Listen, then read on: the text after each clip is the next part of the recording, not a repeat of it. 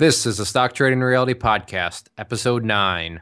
At the time, I was up hundreds of percents on those, and I still was holding, like thinking it was going to go, to the moon until I took some of Clay's courses. This is the Stock Trading Reality Podcast, where you get to see the realistic side of a trader's journey. Get inspired and stay motivated by everyday normal people who are currently on their journey to trading success. And this is your host, who is scared of girls until college, Clay Trader. Sweaty palms, sweat rolling down my face, butterflies, me shaking back and forth. You may think I'm talking about trading right now.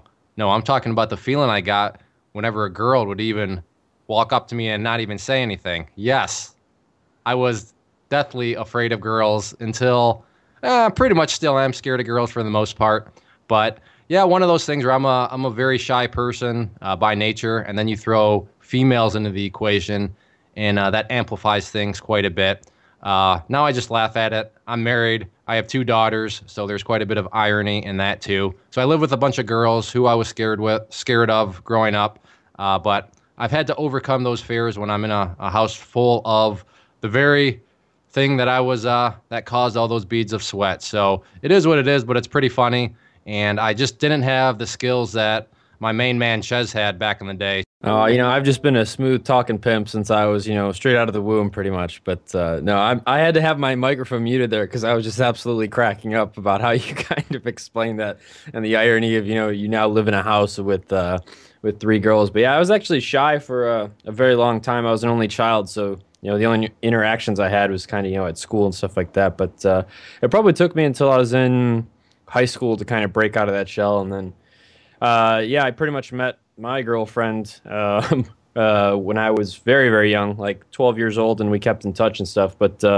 we've been dating for like 7 years now, so I haven't had to worry about, going back into the dating field. So yeah, I kind of, similar story to you. I took care of that early, found one that I liked, and now I don't have to worry about having sweaty palms and being super nervous. Yeah, and I feel like I'm back in the game, though, trying to find a female to get on the podcast here.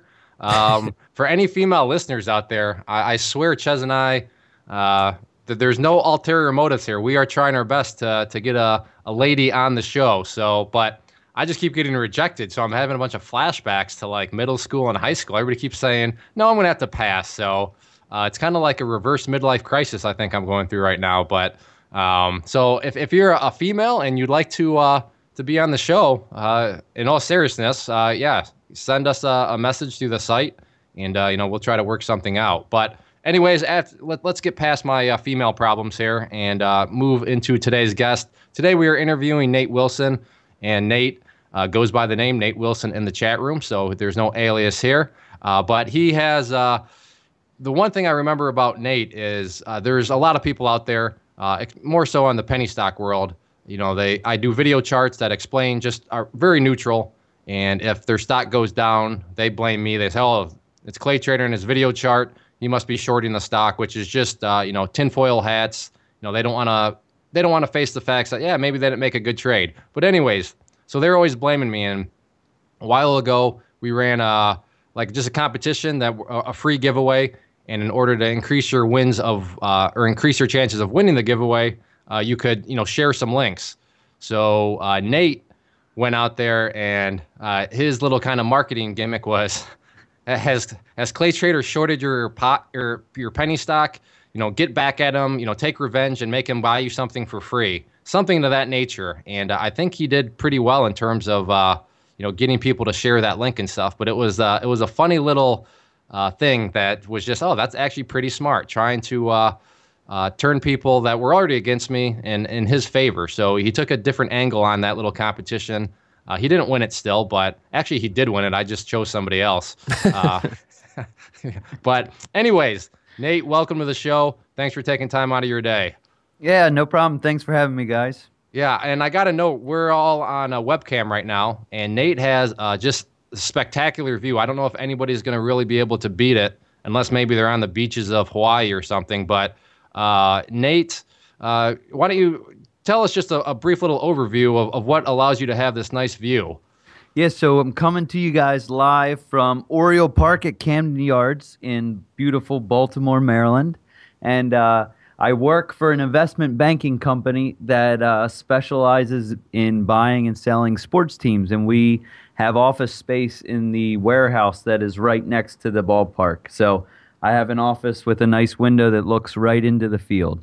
And So he it's is not lying. I'm literally looking at it right now, and I think I can see some of the infield, or maybe that's some. Yeah, I think that's the you see, infield I can see. But yeah, it's a great view, and I'm pretty jealous.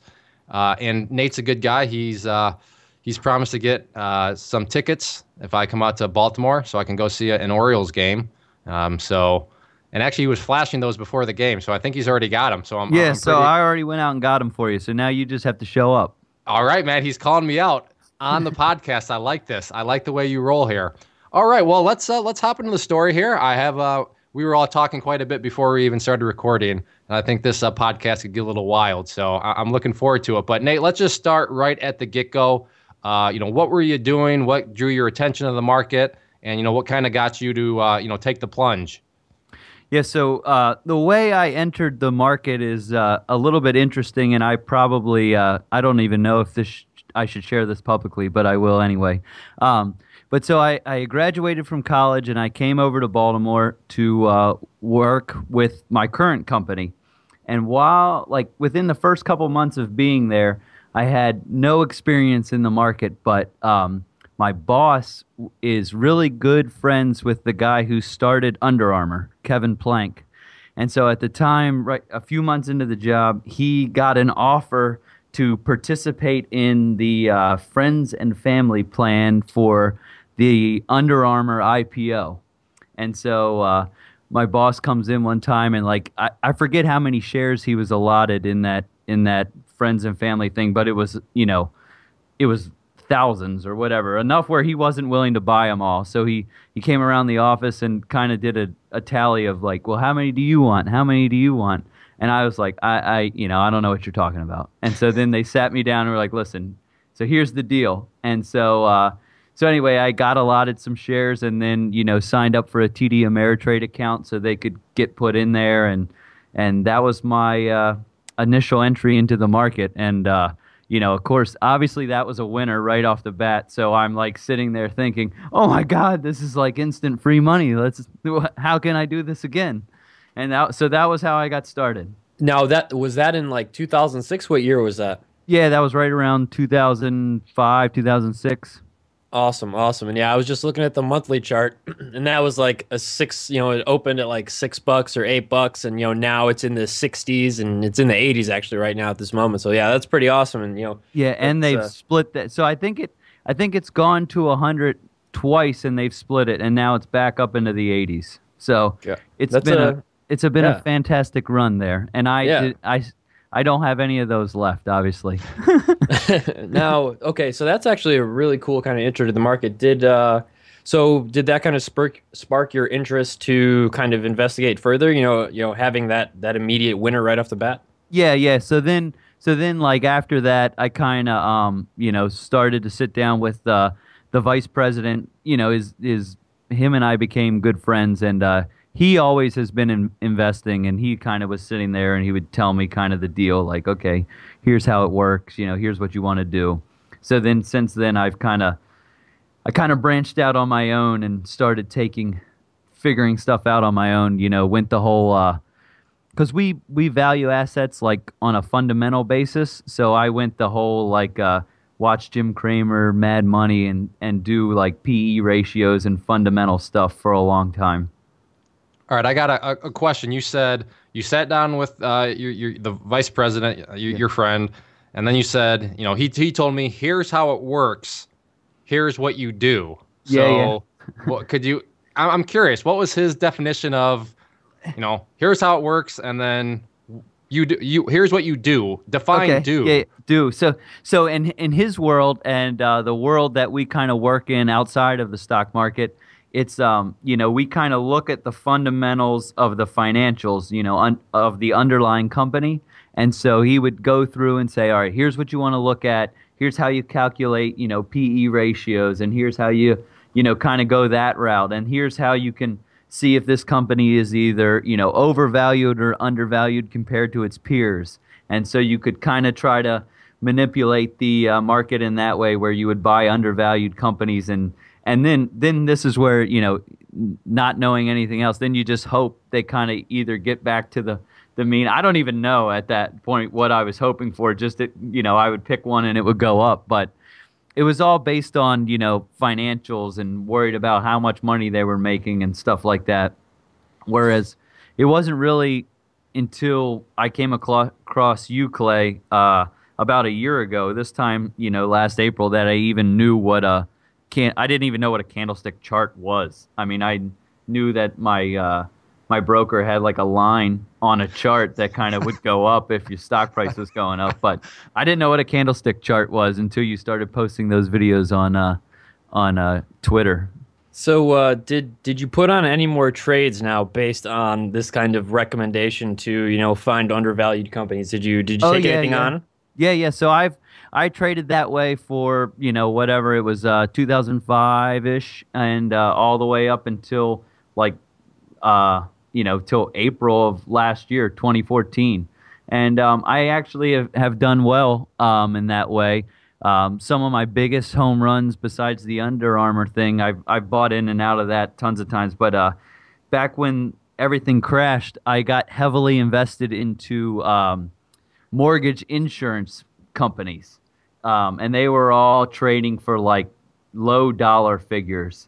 And so like, I had gone through the process of buying a home. I knew what mortgage insurance was, and I knew the rules were starting to change as far as requiring more people to have that because of the crisis. So I kind of went all in with mortgage insurance companies. And it's funny because at the time, I was up hundreds of percents on those, and I still was holding, like thinking it was going to go, to the moon, until I took some of Clay's courses, and he was like, walk in and tell him you can get, 10% in a couple of months. And I was like, I should probably clean out some of those that are up like over 300%, because this is ridiculous. So you did lock in profits then. You're not one of these stories where you're up huge and then you ended up selling for a loss? Yeah, no, thankfully they were way above where I got in, and I was able to, trim some off. Very nice, very nice. Well, not to kind of spoil your story, but I know you did some penny stocks. So yes. How did you end up in the wild, wild west? So the penny stock thing, so that was like around January of, or right, I don't know, maybe December, January of, right around the 13-14 rollover.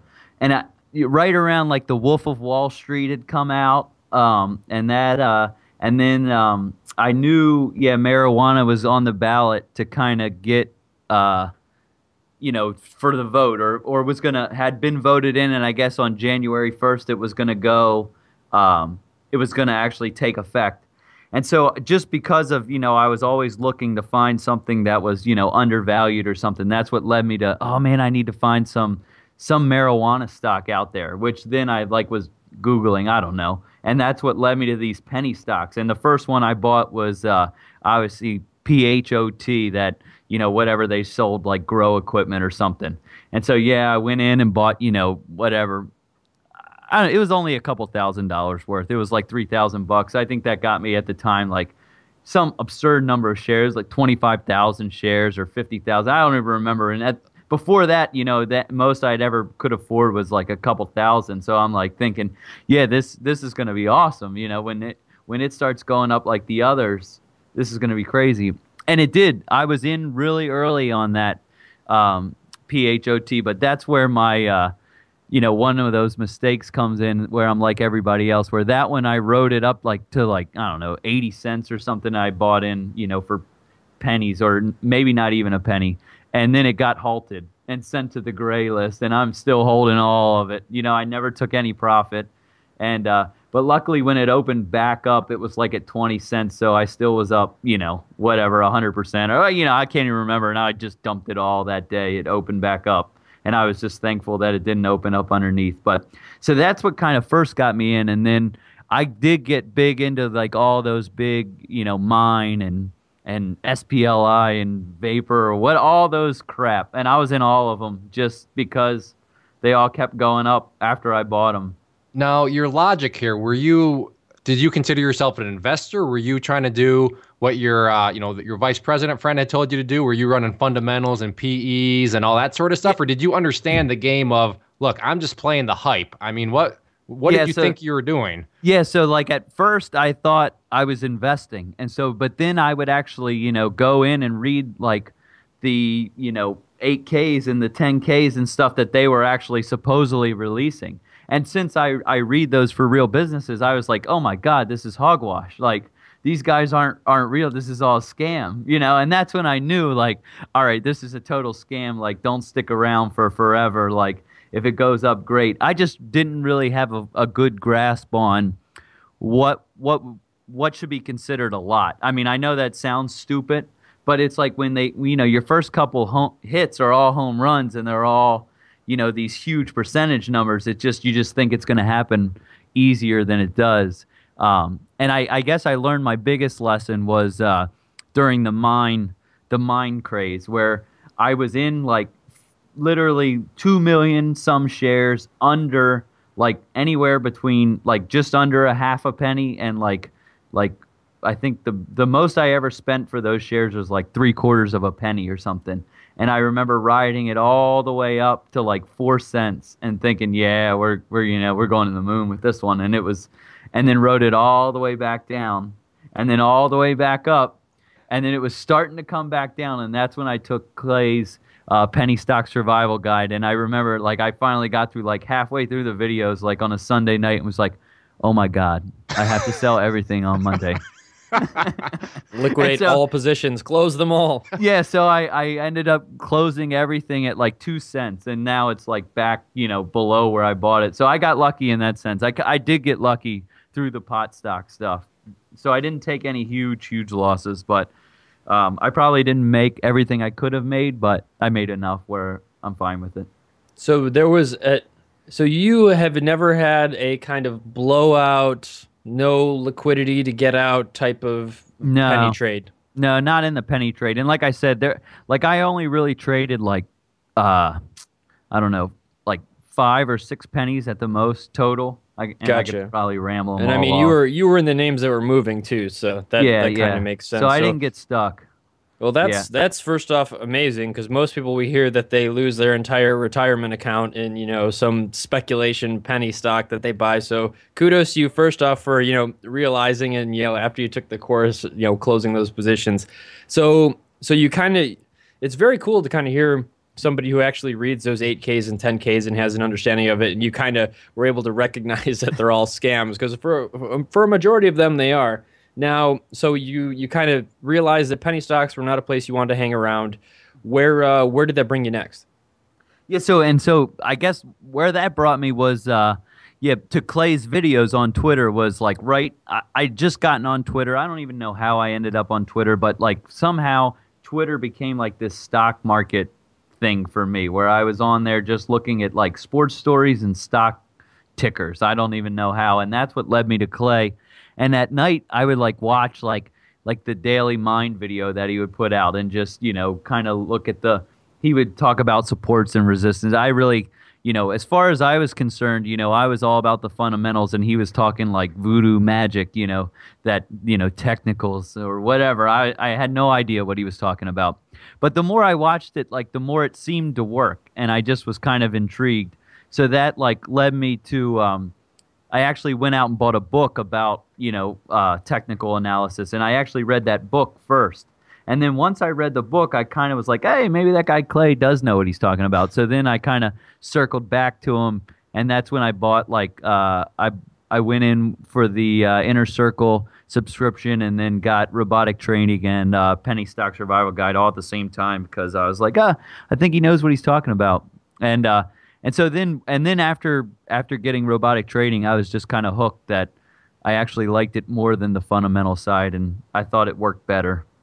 Now, given that you have experience on the fundamental side, I mean, would you agree that the whole technical analysis approach compared to fundamental analysis, what is your time like? Do you spend more time reading through a bunch of sorry, I didn't mean to cut you out. Yeah.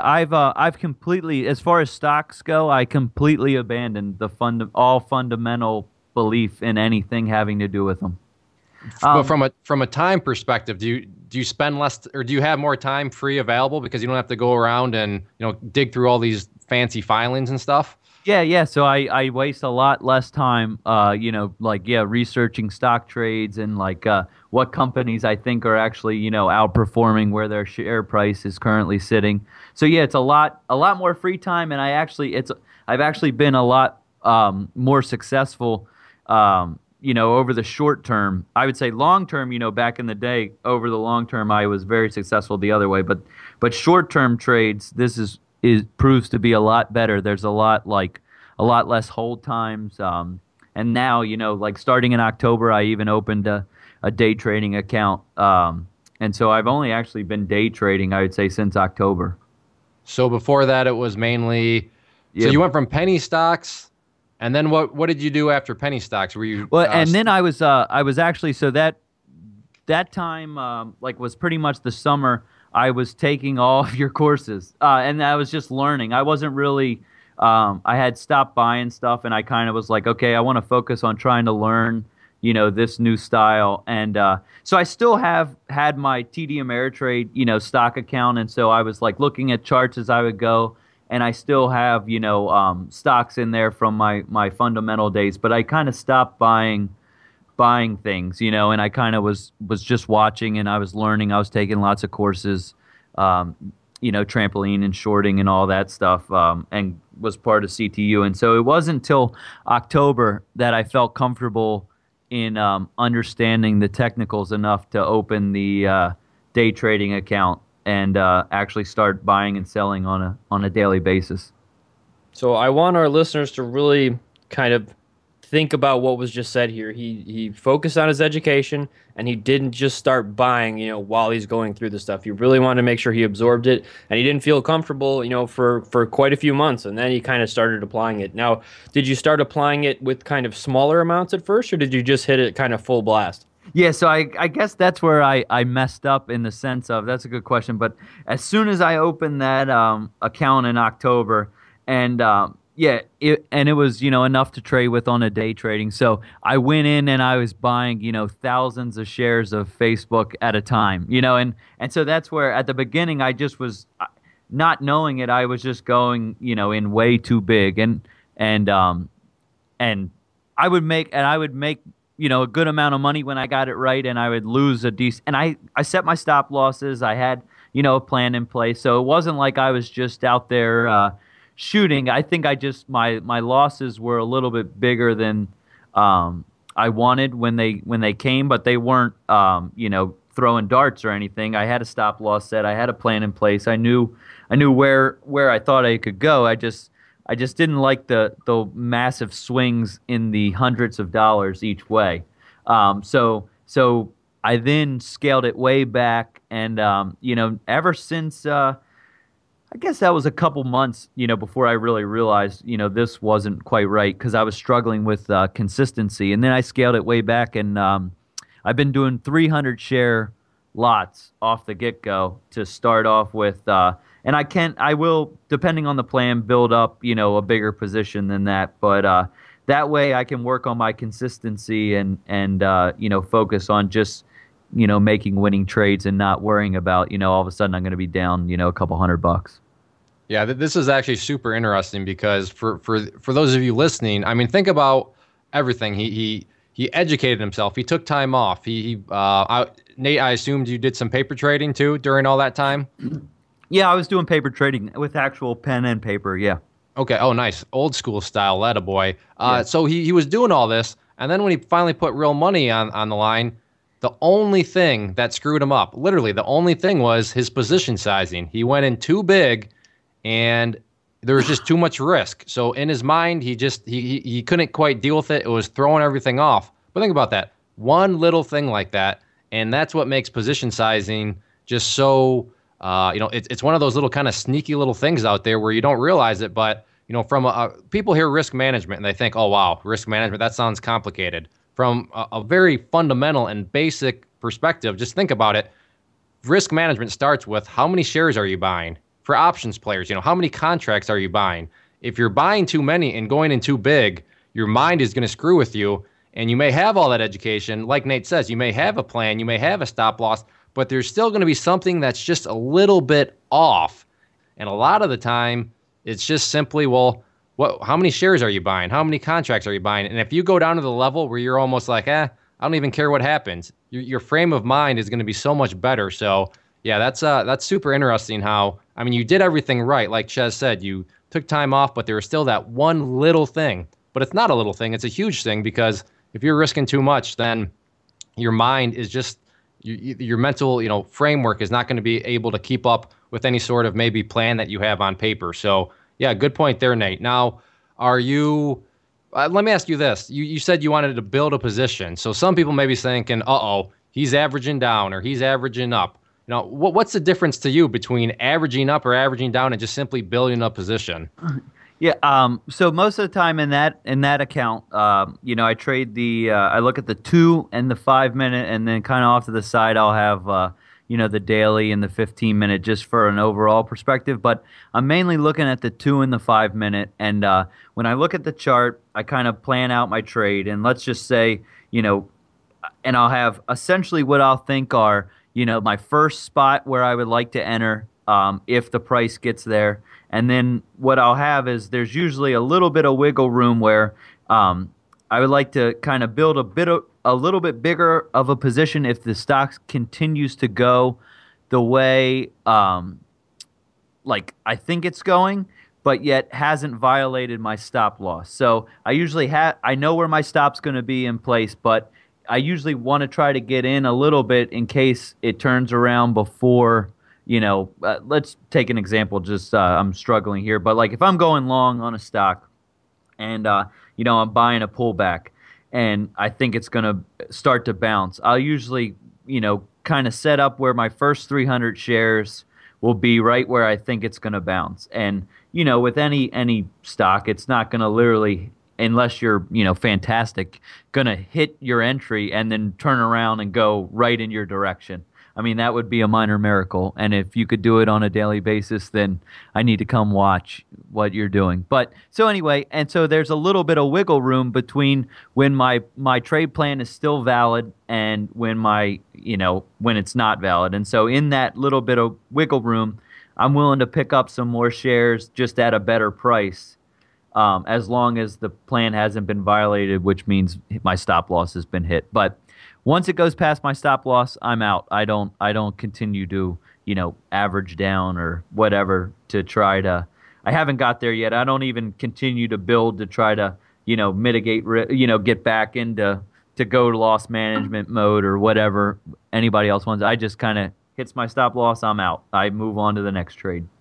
Yeah, and it's super important for kind of people to realize that, Nate gives himself room to add to the position. He still has his risk and everything set in advance, but he gives himself room because, unless you're trading off of a spreadsheet and you can always, in hindsight, pick the bottom or sell the top, you're not going to do that. It's just not that precise. Things are going to wiggle around. There's a lot of players that are kind of involved in the market. So yeah, you do not average down. You kind of stick to your rules, and that's probably why your success has kind of really been taken off. So you kind of had gone through the courses now. You're now day trading. So how has that been working out for you? It's going fine. It's going. I don't. It's. I would love. Right now. I just would love to get a little bit more consistent. I definitely have been doing well. I've been making money. Like I said, I've lowered my share size.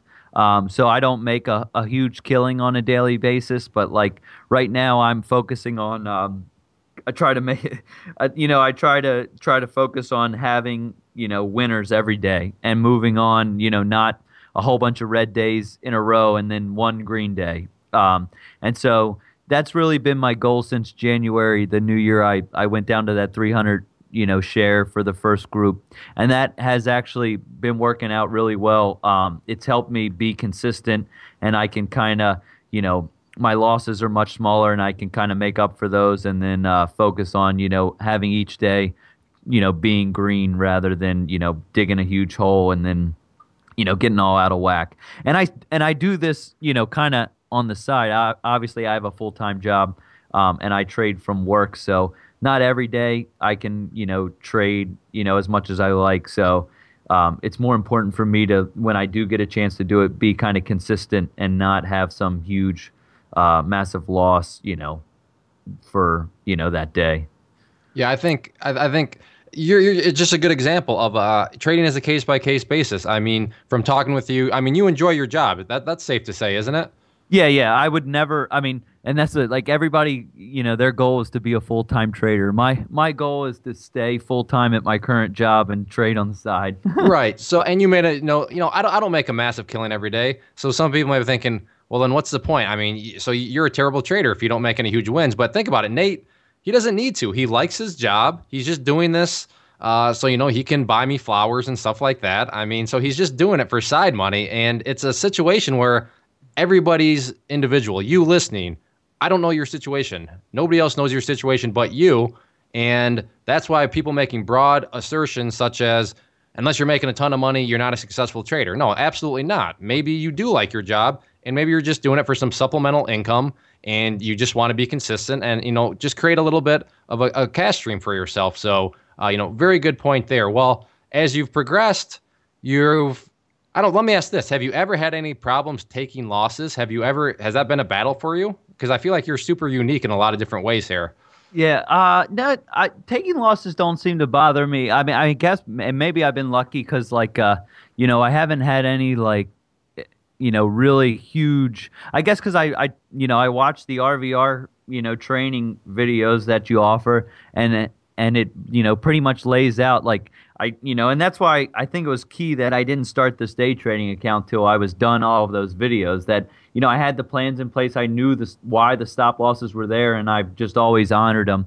I guess one day I remember talking to you, Clay, in the chat room, and you told me, I kind of was like, I think I got cheap shotted, one day, and you were like, yeah, cheap shots happen. Where it like kind of went down and hit my stop loss like on the nose and then turned around and did exactly what I thought it was going to do. And so like you were like, hey, try using a mental stop loss. Try using a mental stop loss. So then like I remember the next day I tried the whole mental thing, and it went through my stop loss, and it kind of kept going on me. And I, mentally I knew I wanted to get out, and I'm fumbling around with the order thing, and like, I finally just get all out, like, kind of like in a, panic. And that was probably right at the bottom, and like ever since then, I was like, oh, screw the mental thing. I'm not there yet. Like, I'm inputting the stop loss. If the supercomputer wants to go find my 300 share stop loss, then, so be it. I'm going to live and die with the one that's built in. And ever since then, I've never done a mental stop loss. So what? Okay. But I'm curious, like, when you were first getting started, I mean, was losses, because you mentioned, okay, you took RVR course, so that made it easier. But before that, I mean, did you ever struggle with the concept of having to tell yourself, hey, Nate, I'm wrong, I got to take a loss? Or was that just not a struggle really ever? Yeah, no, I guess so. I guess the only time it hasn't been a struggle since I've been in the technical world, but like it was a struggle when I was in the fundamental, back in the day kind of trading, because I remember like back when that big crash happened in the the financial crash, 2008 or something.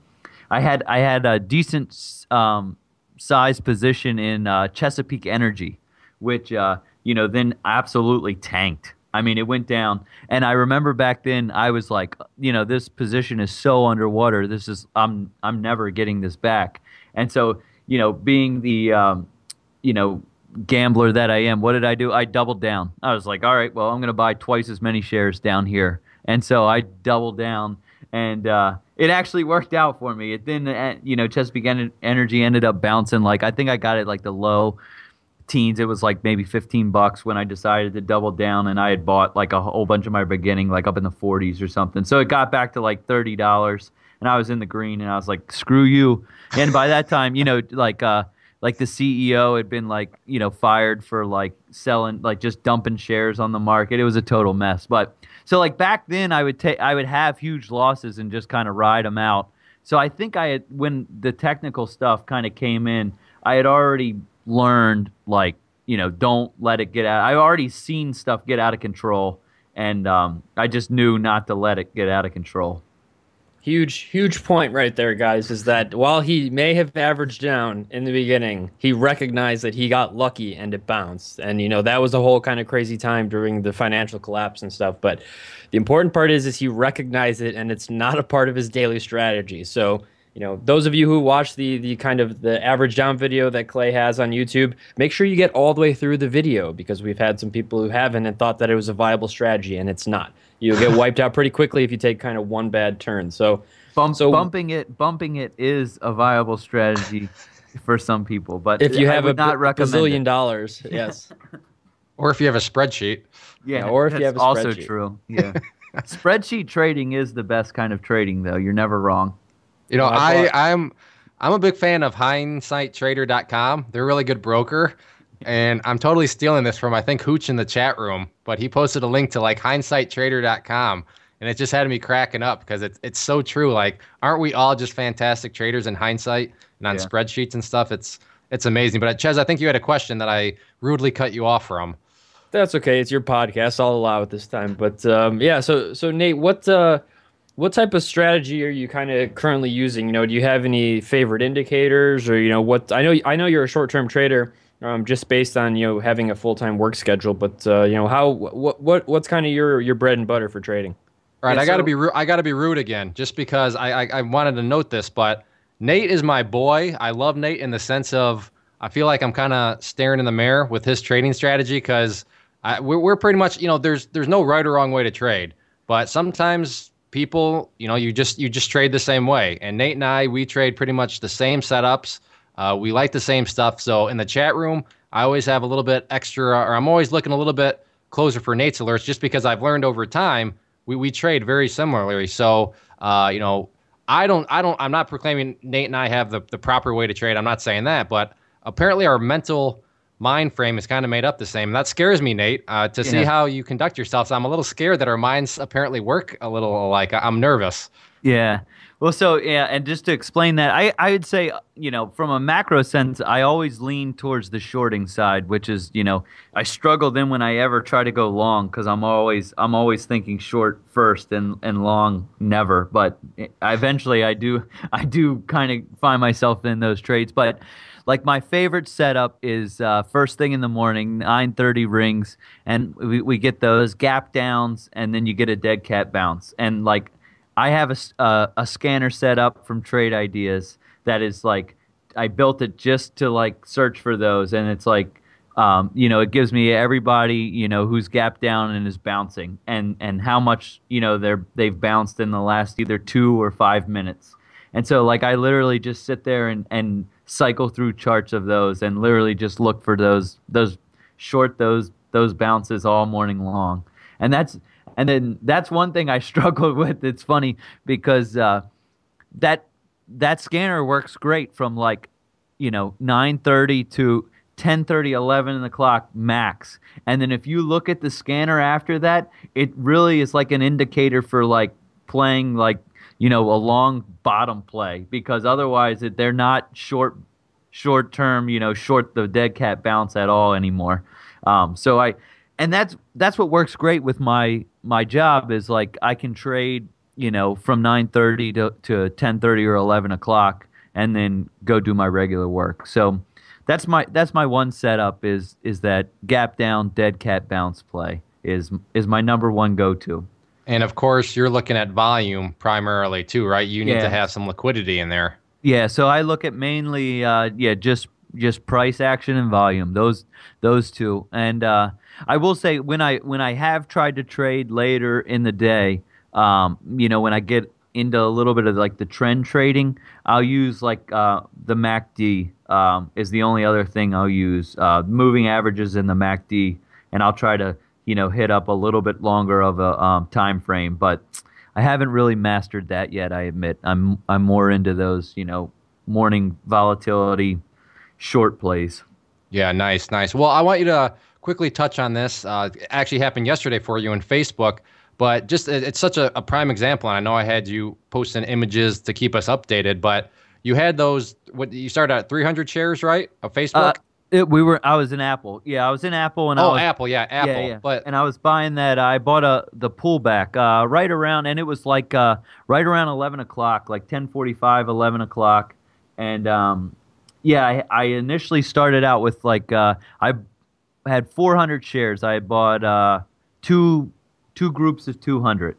Right in like what where what was the price? What was I in? 129 something, wasn't it?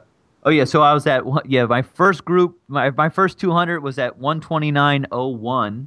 I slick willied the round number, and then it actually broke through it on me. But I knew I was willing to build up a little bit bigger of position until it got down to like if it had broke 128.75, like my stop loss was below there. So I think I picked up 200 more at like 128.86. 86, I think that's right. Yeah, 128.86 or 128.86. And so and then managing the trade at first, I always look at the 2 minute and I kind of fake, I obviously sell, and I was long, so I was uncomfortable. So I obviously sold the first 200 shares, real quick. I think I made like $25 each because what was my like closed P&L was like 59.50. Yeah, I think it was 59 bucks. Yep. $59. So I closed 200 real quick, when it bounced a little bit for me. And I'm working on being, managing those other shares, letting them work for me.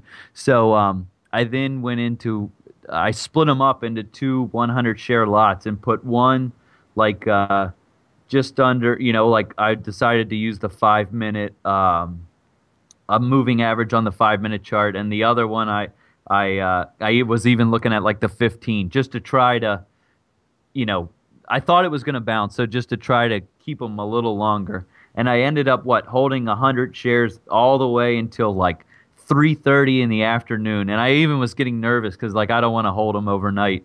And it finally closed them out when I switched over to like the 2 minute chart. I was like, screw it. If it breaks the moving average on the 2 minute chart, I'm out because I didn't want to hold them overnight. And I made like $115 on those last 100 shares, and I made 59.50 on all the other ones combined. Yeah, so that's a critical example of, as traders, maybe you've heard people say, you got to let your position work for you. I mean, think about what Nate just said. You had 400 shares, 300 of those shares netted him $59, but those final 100 shares netted him a total of 110 because he just sat back and let it work for him. So a critical and a very real example. Like I said, I had him posting screenshots and stuff in the chat room just because it's a concept where if you want to have any sort of long-term success, when you get a winner, you have to let the winner work for you. Well, I know Ches has some final questions here for you. So Ches, take it away, my friend. I do. So it's not specifically trading related, but if I were to lend you my time machine, which I have in my storage unit, what would you, if you could go back in time and give yourself one piece of advice, what would that advice be? One piece of advice. I guess my one piece of advice, I would go back to that 2005 time when I was learning about the stock market. And I'd tell myself, don't waste your time with this fundamental crap. Just learn the technical side. It's much less stressful, and I'm sure it saves you a ton of time too, just kind of looking at it technically. So yeah, that's a pretty good piece of advice right there. Now, what would you say are your strengths and kind of your weaknesses, and how does that kind of play into your trading?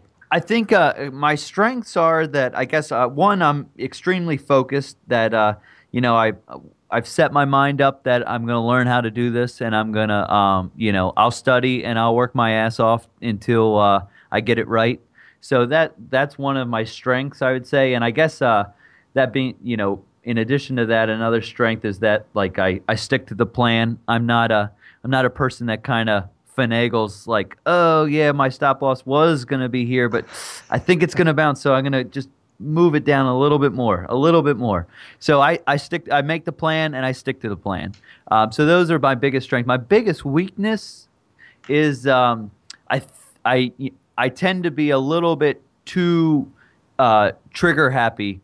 That as soon as I get green, I start peeling off profits, even though, and I don't let my winners work for me as much as I should. And that's what that's why like we had that I had that 100 shares all day yesterday. I'm really focusing on when I get in a winning trade, make sure you let your winners work for you. Don't bail out all of them as soon as you're green. So that's my biggest weakness right now is just kind of taking profits too quickly.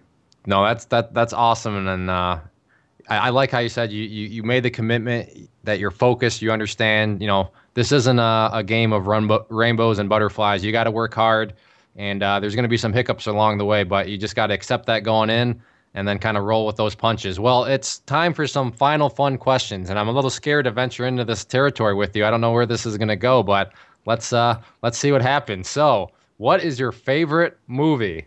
Yeah, I knew the whole movie was going to come up, and I am a big Dumb and Dumber fan, but you've kind of stole that one for the podcast.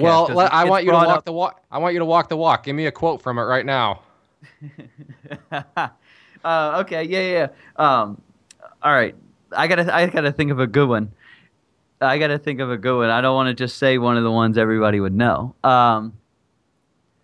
Just go, man. Just go. I can't even piggyback off that one because that was just when they're riding the motorcycle through the Rocky Mountains. But that's right. And well done. I give you one. I'll give you one to piggyback on. All right, let's go. Okay, so I'll even give you the time frame. They just get off of the scooter and he goes, "I'm kind of hungry." I'm not very hungry. I just swallowed a big June bug. There you go. You got it. See, I know the movie, man. You can't stump me when it comes to Dumb and Dumber. But well played. Well played. All right, Ches, you better take over. Else Nate and I are going to rehearse the entire Dumb and Dumber movie. Yeah, we'll save that for the next podcast where it's just Clay and Nate going over Dumb and Dumber. All right, so Nate, what's your favorite meal? I'm a big steak and potato kind of guy. So you get me a really, really good steak, and if I'm at home, I'll do it on the grill, and some mashed potatoes, maybe a little green vegetable if my mom makes me eat it. But other than that, steak and potatoes, can't beat it. Nice, and you wash it down with what kind of dessert? I'm not a huge dessert guy, but if I do get suckered into dessert, it's either cheesecake or creme brulee. Oh, fancy. Now, besides Britney Spears, what's your favorite song or band? Yeah, so I don't know if I have like just an individual, but my wife is big into like old school rock. So she's got like our house, set up with all the vinyl players, and she's big into vinyls, and we go to a lot of music festivals in the summer. We have a 1972 vintage Airstream that we go powwow around in. So I'm big into the old rock, like Neil Young, all that kind of stuff, the old school, Leonard Skinner, those kind of guys. Now, if you had a choice of kind of an exotic place or, just where would you want to go visit someday? Well, I would like to go to Bora Bora and stay in one of those huts that are over top of the water on like the tropical island, with like the glass floors, where you can see the fish like from the bed, have a nice romantic tropical vacation out there where like I never wear any clothes and sunbathe on my porch or whatever. That sounds like what I do every day at the office. So there's not that much sun in Michigan, right? Oh, we got all kinds of sun. It may be a little bit cold out there with the sun, but we got it's not quite a. What are you talking about? You're in Baltimore. You're talking trash about Michigan. You're in Baltimore. What kind of sun do you have? That's true. Yes. We have coastal sun. We have coastal sun. We have coastal sun, too, from Lake Michigan. That's not the coast. Have you ever been to Lake Michigan? No, I actually haven't. So I do have. I'll come visit you. Yeah, you may rethink that thing about not being the coast. But if you can meet one person, dead or alive, who would you want to meet? Okay, and I have met him once in my life, but I would like to spend a little more time with him. But my childhood hero, Cal Ripken Jr. Now, besides trading, I know you work a full-time job and kind of do trading with that as well. What do you kind of do for fun as far as hobbies and stuff? So I personally am a big sports fan. My two favorites are football and baseball, so I attend a lot of sporting events in my spare time. And like I said, in the summer months, my wife has a big love for music festivals, so I support that passion of hers, and so I end up finding myself at a lot of music concerts and music festivals with her, and then sporting events for myself. Now, are those festivals where you're sitting on top of her shoulders and just Yeah. kind of, got your lighter out and stuff like that, or? Yeah, yeah. I mean, it's close. Yeah, I only really try to get on top of other guys' shoulders. I don't get on her shoulders because I don't want to hurt her. But yeah, it's the whole like shooting match. You live out of the Airstream for a weekend, and yeah, you stumble around, and everyone's having a good time. And I don't know if people put their lighters in the air. Don't they have like fake lighters on their cell phones that they wave now? I don't know. I've never been to a music festival. That's why I'm asking. I'm just. Yeah, Clay also has a flip phone, so he doesn't know what I'm talking about with the caps with lighters on them anyway. Yeah, I'm apparently a little bit behind on that, but I just don't have much experience at Britney Spears concerts like you. So, but anyway, so final question here, and it's the one we always like to end with. 3 words. How would you define a successful trader in terms of 3 words? My first word would be focused. My second word would be disciplined, and my third word would be smart. Well, then that rules me out because I'm not. I'm definitely not the smartest, but very Smart, good, very good. Smart. Everybody has their own definition of smart, Ches. This is very true. I'm special. My mom told me I'm special, so that's what counts. But That's right. So it's been her, an absolute pleasure having you on, Nate. It was a really fun podcast. Now, where can our listeners find you? Either on Twitter or Facebook, or just kind of in the chat room? Yeah, I mean, they can find me in Baltimore. That's usually where I hang out most of the time. But if you want to try to get a hold of me other places, yeah, I'm in the Inner Circle chat room. And I am on Twitter, and but not a whole heck of a lot. But I think it's like Nate Wilson 2 or something like that on there. But if the cool people know where to find me. So that means that nobody knows where to find you, huh? Because I don't think anybody can live up to your coolness levels. Yeah, I don't know. I mean, I'm happy to give everybody my cell phone number. You could just text or call me. That's the best way to get a hold of me. Or fly to Baltimore. Yeah, or fly to Baltimore, and then we'll definitely have a good time. Nice. Well, hey, man, I had a good time, and I promise that's just not lip service. This was a fun time, so thanks for taking time out of your day. I can see the sunny sky behind you, so appreciate it. All right, thanks, guys. It was a blast. We'll do it again sometime. All right, so if you enjoyed today's podcast, and hopefully you did, I'd like to make a few requests. First, if you wouldn't mind, if you're listening to this on the site, click one of those share buttons or leave a comment below. We will gladly interact with you. We will gladly answer any questions. And if you have anything for Nate, leave those questions down in the comment section, and I'm sure he will take some time out to answer anything you may have. If you're listening to this on iTunes, please leave a review. Give us some feedback. We want to make this the best possible podcast, so we're totally open to suggestions. So if you were to leave a review, that would be very much appreciated. So thank you for hanging out with us today, and get out there and trade without emotion. This has been the Stock Trading Reality Podcast. Thanks for taking the time to hang out. To learn more about Clay and the Clay Trader community, including the trading team, premium training, and more, visit claytrader.com.